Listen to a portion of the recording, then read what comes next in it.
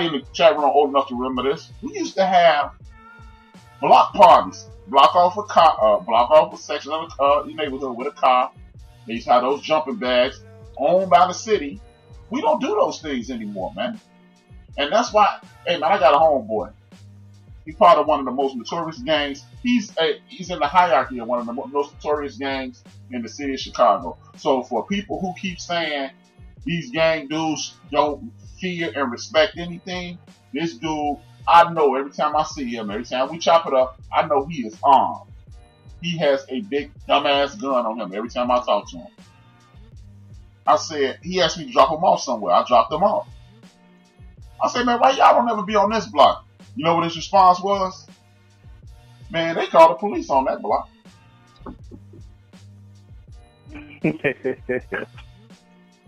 We got to start doing that.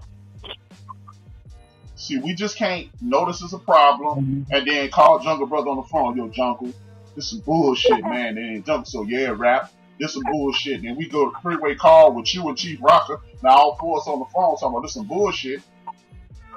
But we need to be talking to the lady next door, the man next door, the old people next door, and getting these people the fuck up out of our community. Because look, we're not going to eradicate crime by no means. But what we should be able to do is reduce it. And that's when your son, your grandson, and your daughter can go outside and have a good time. Otherwise, we fucked. We fucked. Yes, we fucked. What do you think about? But, okay, I'm sorry. Finish. No. Go ahead, man. I had lost my. What do you think about? My fault. What do you think about the gun laws and things of that nature? Well, Illinois has some of the strictest gun laws in the nation, but I mean, it's easy to go to Indiana and get a gun. But I mean, like you said, I mean, if you, the thing is, what I think is an issue now. You have these kids who are going through this trauma of hearing about, or even sometimes seeing people being gunned down. And I think a lot of these kids, man, is in these urban schools, man, they get like that, what they call that when them women post what they call it, postpartum. Yeah, I'm sorry, man. I'm That's all good. What you talking about, PTSD? But I seriously think I seriously think that a lot of these kids are traumatized. So when you seeing that and you in the hood and that's all they talking about, they beating up kids, you know, it was fights when we was in high school, don't get me wrong. I mean, I went to Lincoln Park where it was a group of girls beating up another group of girls. You know, they never got to the point where they was stabbing or killing each other afterwards. But I mean, it was group fights. Don't get me wrong. But now they are just like, it was a guy in a bowling alley. Remember that? I don't know where that was, if that was in Indiana or here, where he picked up a bowling ball and hit the dude in the head, man. Like, what the hell? What's going on, man? But get down, big guy. But yeah, but we got a long way to go, though, man. Believe it or not, as much as I fight against this, and I say, oh no, that's some BS. You may even be shocked to hear this come out of my mouth if we talked about this. I think that's a product of social media.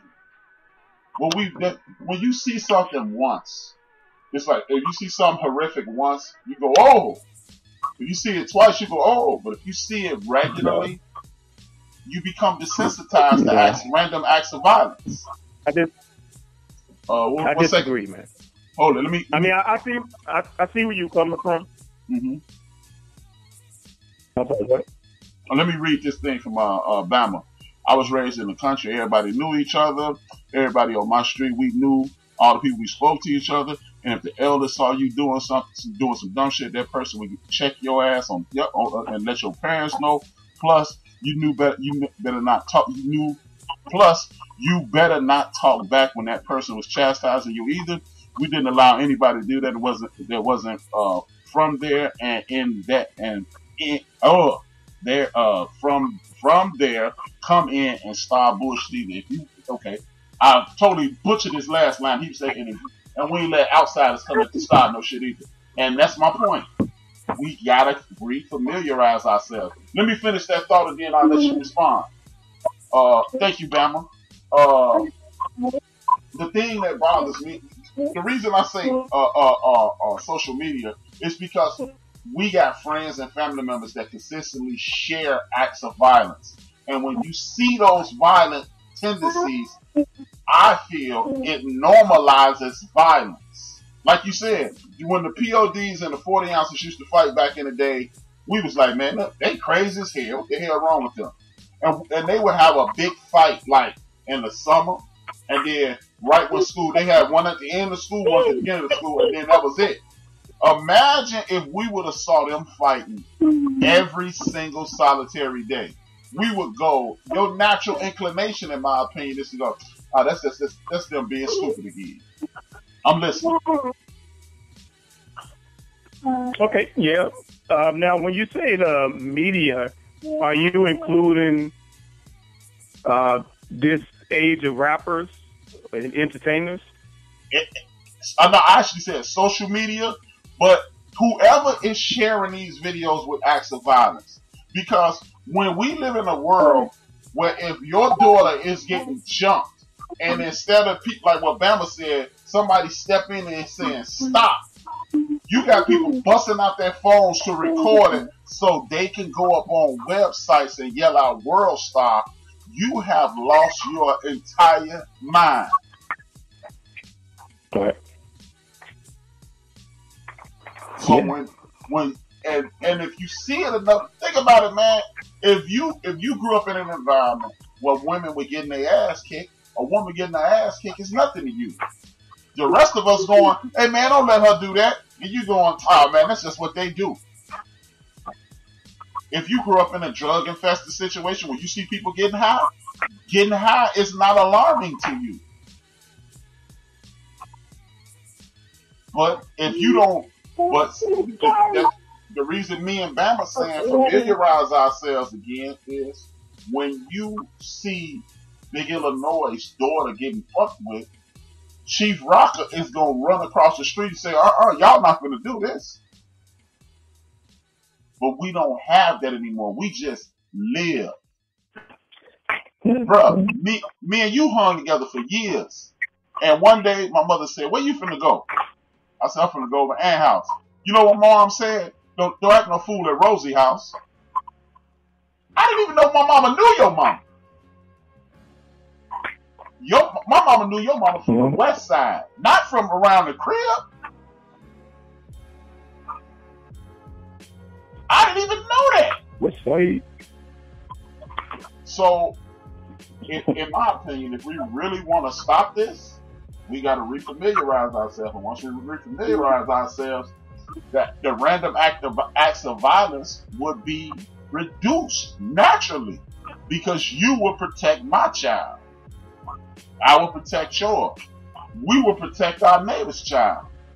But we live in a world now where we can see somebody walk up and beat the hell out of a woman, and what we do is, hey baby, look at this. LaShawn out there fighting that dude again. And we watching LaShawn to get her ass kicked and don't do anything about it. We see Lil Greg out here selling dope, and there ain't no Lil Greg. Do your daddy know what you're doing? It's just, we just sit here and shake our heads because we don't know who Lil Greg really is. But we got to reinvest. In my opinion, we got to reinvest in each other. Which leads me to this next point. How can we fix the black family? Pull out a damn camera and don't do shit. And that's what Bama said. Exactly. We watching the destruction of our community and not doing a damn thing about it. And then good people like us, we trying to figure it out. But the easiest solution possible is to just re-engage. To me, if anybody else got another solution, Again, please call the mom. Yeah, I'm sure me and Chief Rock are gonna bring this up tomorrow. Brothers gonna work it out 7 p.m. Central Standard Time. I'm sure. Okay, but I got a better question for you to piggyback off of what you were just saying. How do we reach that group? The people, I mean, I think I said this about probably like a month ago on Brothers Gonna Work It Out. What we're saying is good solutions, but we saying it to the wrong audience. How do we reach these ignorant bastards? Pretty much, it's some ignorant motherfuckers at this world. But how do we reach them, though? First of all, we can't call them ignorant bastards. Well, actually, ignorant is the term. Listen, ignorant motherfuckers. Listen to me, man. Listen to me, and I'm sorry if I offend anyone.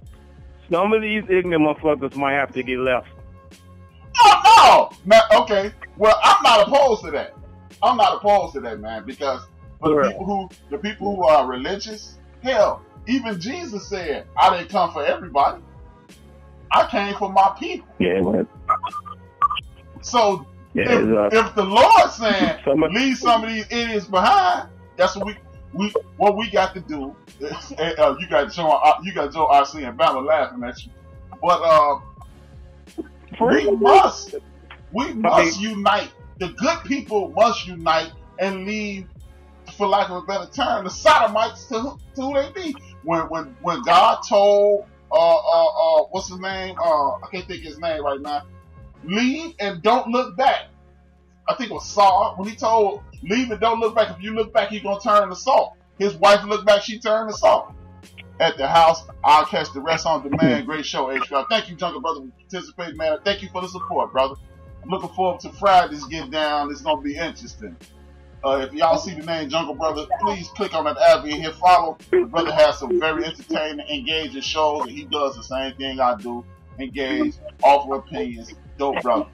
But you're right. Hey, I have no problem with what you're saying, bro. We can't save everybody. I don't want to save everybody because guess what? If you talking like a dog and walking like a cat, and what I mean by that is if you saying you down, but you continue to perpetuate the ignorance and tomfoolery that's going on, we need to leave your ass. To me, that's the problem. That is the problem. If you look at every story in the history of the world, I ain't even got to leave my fucking immediate family. My cousin Vincent is dead because he didn't want to leave some of his bum ass friends behind. His homie T.E.O.D.B invited him up to Milwaukee, and he ended up getting murdered. T.E.O.D.B was a God rest T.E.O.D.B's soul too, but T.E.O.D.B was not a good person. But Vince felt some type of need to protect T.E.O.D.B and then got robbed and murdered himself. We have to leave the dregs of humanity behind. People who don't want to do better and want better, we have to just say, hey, you know what, HRap, I see you still want to smoke cocaine or sell cocaine or rob people. I can't rock with you, bro.